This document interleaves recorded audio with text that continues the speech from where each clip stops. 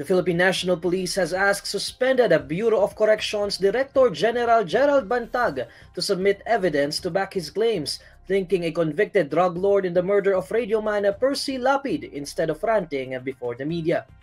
This comes after Bantag surfaced in a television interview last Friday and linked Herman Agoho to the murder of Lapid. PNP spokesperson Colonel Jean Fajardo said today that Bantag must follow the legal process in communicating his allegations against Agoho.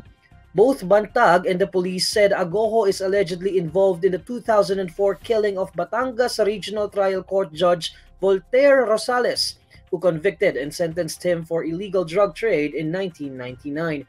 Fajardo reasons that investigators cannot just look into the drug lord's alleged involvement in Lapid's killing without the suspended BuCor official presenting proof before the Department of Justice.